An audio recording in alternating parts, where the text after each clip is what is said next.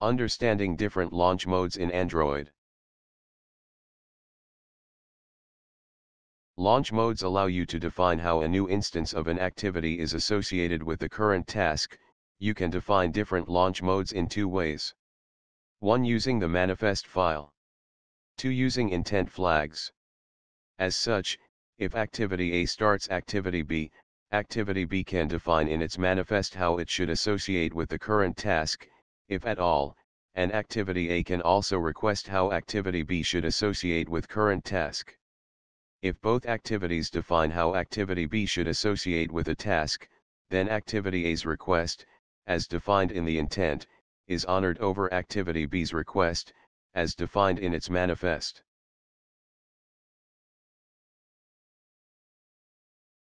There are 4 different launch modes. 1. Standard, the default mode. The system creates a new instance of the activity in the task. The activity can be instantiated multiple times, each instance can belong to different tasks, and one task can have multiple instances. Suppose a task's backstack consists of root activity A with activities B, C, and D on top. The stack is A, B, C, D, D is on top. An intent arrives for an activity of type D. If D has the default standard launch mode, a new instance of the class is launched and the stack becomes A, B, C, D, D, as shown in figure. 2. Single top. If an instance of the activity already exists at the top of the current task, the system routes the intent to that instance through a call to its onIntent method.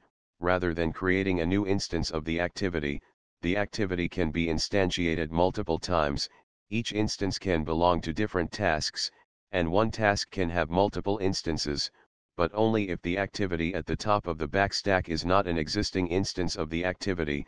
If D's launch mode is single top, the existing instance of D receives the intent through onIntent. Because it's at the top of the stack remains A, B, C, D. However, if an intent arrives for an activity of type B, then a new instance of B is added to the stack, even if its launch mode is single top.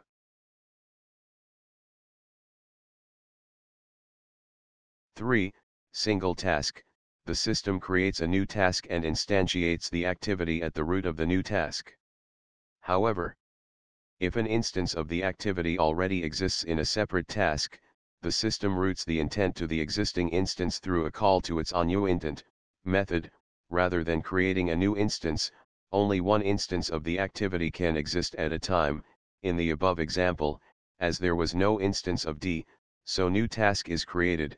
As in other case D instance was already in task, so same D instance gets called, onIntent, get called.